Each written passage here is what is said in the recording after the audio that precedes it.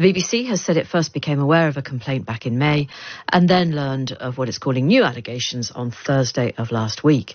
The family claim the BBC did not ring them for what they call a proper interview after that initial complaint. Well, Andy Barr is an expert in crisis communications and he's the CEO and co-founder of the PR company Yetis. He joins me now. Andy, hello, good afternoon to you. Good afternoon, thank you very much. It's lovely to talk to you. Now, just tell us, this is an exceptionally tricky set of circumstances. It would be for any organisation. How do you think the BBC is doing so far? Well, I think it's drifting towards a disaster right now. They've not moved quick enough. They've not reacted quick enough, and they don't appear to have escalated it quick enough, which is really scary when you think what they've gone through in their recent past as well. But I understand that when you have a whole string of exceptionally high profile and, let's be honest, very well paid presenters on TV and radio, some people might be motivated to make very malicious suggestions about them, malicious allegations. And it's probably exceptionally difficult to sift through these allegations, isn't it? And to do it quickly. I think it is, but I think it also reaches a certain level where you do have a risk matrix. Every company has one, every organisation has one. And if certain boxes are ticked, it does get escalated. And in this case, this very much should have. And I think this is one of the issues that they're going to have to look at going forward when they're looking at their process. There's lots of talk about reform and everything at the BBC. There's going to have to be a good look at how they escalate things and what the real issues are there. How much do organisations in the media and elsewhere know about their employees' private lives? I would think that doesn't change no matter what organisation you work for. There's always going to be people in your organisation that do things that you don't know about, or maybe have pastimes that others may frown upon.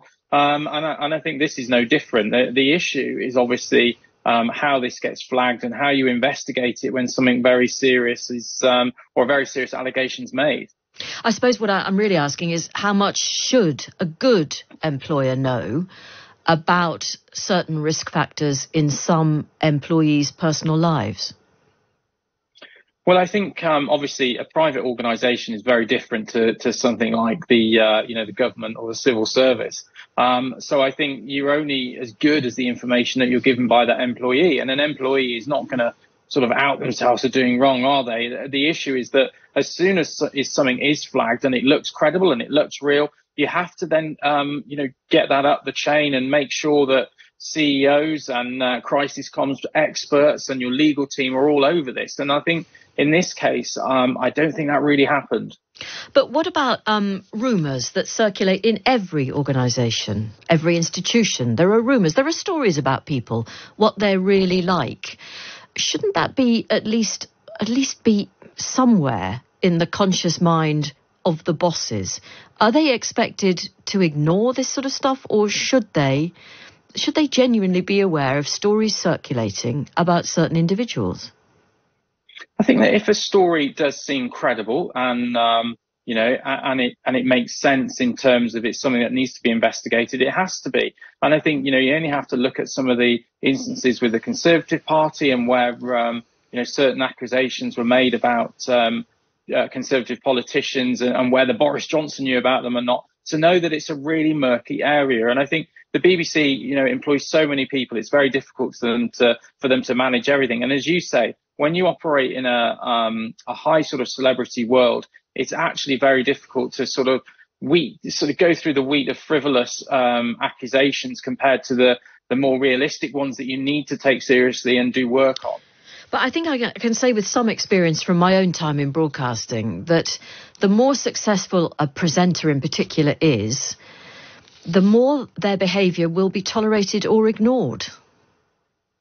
And I think that's really dangerous. And we've seen that time and time again with celebrities who've been revealed to do things that are wrong. This is the be kind era, isn't it? And really people are forgetting that on social media and they're forgetting that in real life. If you see something that is wrong, you need to raise it as an issue. What would you advise the BBC to do from this point then, Andy? Well, they need to try and get ahead of the story, but unfortunately, they're very limited in terms of if the police do decide to look into this further, then they can't really say anything. Now, if both parties decide that they want to come out and make a statement, that's entirely up to them. And I think that's what the BBC will be sort of encouraged to do, is to try and get ahead of this story and put statements out there that kind of feed this 24-hour rolling media, and even more painful, feed the social media trolls. But your assessment at the moment would be that they are really, really playing catch up, and it's not a good look. No, they're on the back foot. Things coming out saying that the Director General didn't hear about it until last week, or it just doesn't paint them in a positive light. It paints them as an organisation that's maybe in chaos. And don't forget, this is probably the most globally respected news team or news organisation in the world. But the corporate side of it is sort of letting them down at the minute. Thank you very much indeed for your input. That's Andy Barr, an expert in crisis communications. He's the CEO and co-founder of the PR company 10 Yetis. You're listening to Times Radio, 24 minutes past 4, and the Prime Minister of the Netherlands, Mark Rutte, has announced that he is quitting politics at the next general election. The polls likely in November, following the collapse of his government because of a row over immigration. And it brings to an end his 13-year premiership. Danny Kemp is the Hague bureau chief for AFP. Hello, Danny. Hi. So is this a shock, the fact that he's leaving politics altogether? It's a real shock. I think people here are genuinely quite stunned. Don't forget, they've been used to Mark Rutte for 13 years. All through that time, he's painted himself as a kind of, Mr. Normal, the image of stability, firm hand in a crisis. And then all of a sudden, within the space of 3 days, they've seen the coalition government collapse, basically through his own doing. And then, really out of nowhere, this morning he announced he was going to be leaving politics. And we'd be expecting this morning that there would be basically a no confidence vote, which would have removed him as the caretaker prime minister, a very Dutch thing. But what happened in the end was that at the start of the debate on this motion, he stood up and said, I want to say something personal, and announced to the frankly stunned lawmakers and journalists as well that he was going to be standing down at the next election. Just take us back a little bit. Why did the government collapse? What is the link to immigration? Well, there are two parts to that question. I mean, the first is that what Rutte basically wanted to do is he wanted to limit the numbers of family members of asylum seekers already in the Netherlands who could come and join them. They're drawing a distinction between asylum seekers who are personally threatened and asylum seekers who are fleeing a place of war. He wanted to limit the numbers on that very severely, basically because there was a crisis last year when the immigration centres here became horribly overcrowded. People were sleeping outdoors. There was even a case of a baby dying in one of these immigration centres. So on top of that, the Netherlands has a long history of quite a strong far right. Immigration has always been an issue here, despite the tolerant image of the Netherlands. And so Rutte really felt that he had to sort of, to do that. The coalition wouldn't agree on it. There are some other parties, including Christian Democrats, who were absolutely opposed to it. And as a result, they couldn't find an agreement. And so the coalition collapsed. Right. Really interesting to hear that from you, because I suppose I perhaps rather lazily had assumed that the Netherlands was a tolerant society. But it sounds from what you've just said that immigration as a topic is as polarising there as it is in the UK.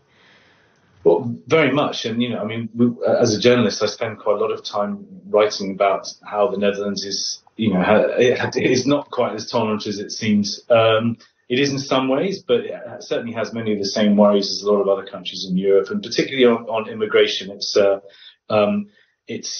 very polarizing issue. As I said, you've had the anti-Islam leader Geert Wilders, who nearly became prime minister on a number of occasions. Has always been a very strong opponent to Mark Rutte.